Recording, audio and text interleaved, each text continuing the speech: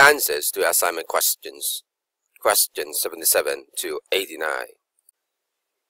Question 77.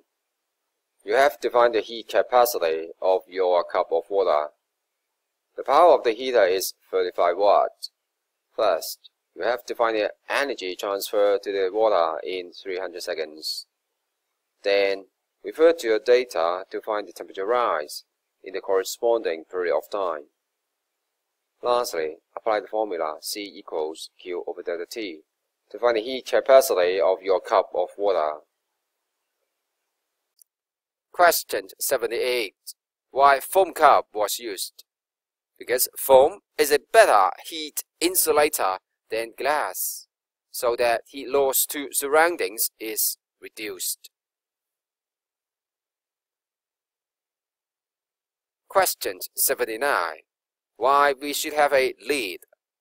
Without a lid, there will be a lot of evaporation, and then there will be a lot of heat loss to surroundings.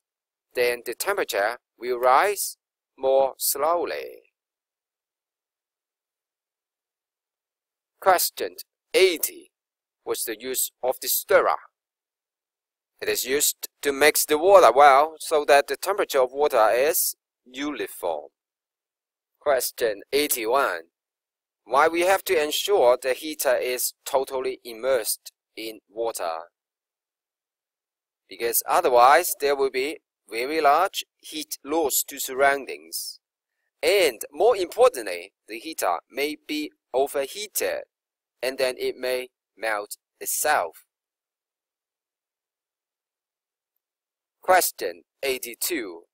The temperature rises for a short time after the heater is turned off. How to measure the temperature rise more accurately?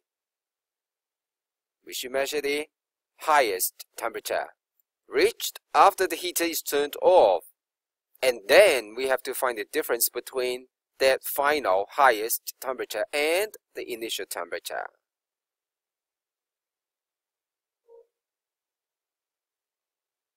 Question 83. There's one thing that may affect the heat capacity of your cup of water, and that is the mass of the water. Question 84. Calculation questions. For that small cup of water, it has a small capacity of 300 joules per degree Celsius. The water may absorb totally 1,500 joules of energy when its temperature increases by 5 degrees Celsius. You should apply equation 5. In order to produce the same amount of energy, 1,500 joules, a 20-watt meter have to operate for 75 seconds. Question 85 is a big piece of rod placed under the sun, and it is absorbing the energy from the sun at the rate of 500 watts, that is 500 joules per second, so that in 5 minutes it will absorb altogether 150,000 joules of energy.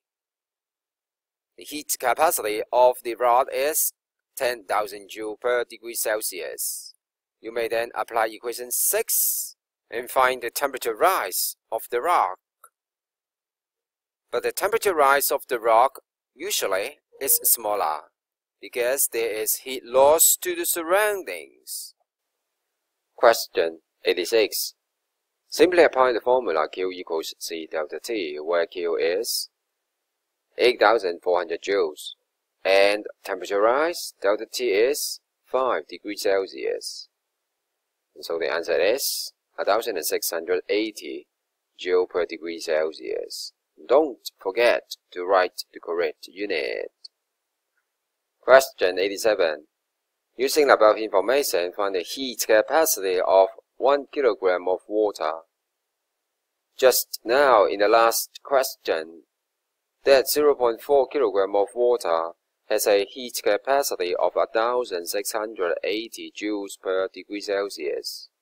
And so, for 1 kilogram, which is 2.5 times larger, the heat capacity would becomes 2.5 multiplied with 1680, and so the answer is 4200 joules per degree Celsius for that 1 kilogram of water. Question 88. This is a 2 kilogram aluminum block. It absorbs 7200 joules of energy, so that its temperature increases by 4 degrees Celsius. You may apply the equation to find the heat capacity, which is the energy supplied divided by the temperature rise. And this way you may find the heat capacity of the aluminum block. By the way, this aluminum block has a mass of 2 kilograms. So in the next question, question 89, you are asked to find the heat capacity of 1 kilogram aluminum block. So you may just divide the answer of the last question by 2 to get the heat capacity of a 1 kilogram aluminum block. Lesson 6, pre-lesson video, section 3.2. Section 3.2, specific heat capacity. As you can see in the last question, it would be more convenient to talk about the heat capacity per kilogram of a substance, and this is called specific heat capacity. Simply speaking, specific heat capacity is the heat capacity per kilogram of the substance. In other words, we may calculate the specific heat capacity by dividing the heat capacity by mass. Note that we use capital letter C to represent heat capacity, while we use a small letter c to represent specific heat capacity. So equation 8 tells you how you may calculate specific heat capacity from the heat supply, Q, divided by the mass, M, and also the temperature rise, delta T. And in some cases, you may find equation 9 easier to apply. Also, the heat capacity, capital letter C, is related to the specific heat capacity, small letter c, by equation 10. In particular, water has a specific capacity of 4,200 joule per kilogram per degree Celsius. Very complicated units, right? So what does that mean? It means that for 1 kilogram of water, it increases its temperature by 1 degree Celsius when it absorbs 4,200 joules of energy. So that's what it means. Per kilogram, per degree Celsius, it has to absorb 4,200 joules of energy. If you look at the table below, you will see that the specific capacity of water is relatively high when compared with other substances, and this is rather important. By the way, specific heat capacity only applies to pure materials only.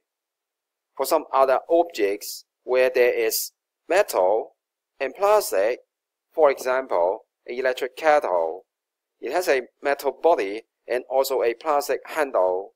We don't talk about specific heat capacity. Rather, we will talk about the heat capacity of the electric kettle.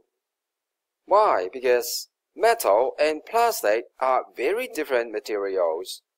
They have very different specific heat capacities, and different electric kettles may have different amounts of metals and plastics.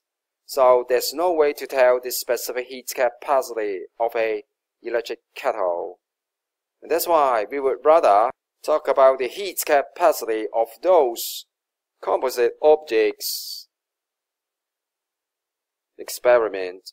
Determine the specific heat capacity of water. In the next lesson, you will be given a calorimeter. Together with a joule meter, you are going to measure the specific heat capacity of water. In the experiment, prepare 120 cm cube of water and pour it into the calorimeter. You have to heat the water so that the temperature of the water increases by about 8 degrees Celsius. About 8 degrees Celsius. And don't forget to keep stirring while you are heating the water to ensure the temperature inside the cup is uniform. When the heater is turned off, measure the maximum temperature of water. Remember that you have to heat the water so that its temperature increases by only 8 degrees Celsius, by about 8 degrees Celsius. After that, you may apply equation 9 to find the specific heat capacity of water. So what value are you expecting for the specific heat capacity of water? And what is the unit of specific heat capacity?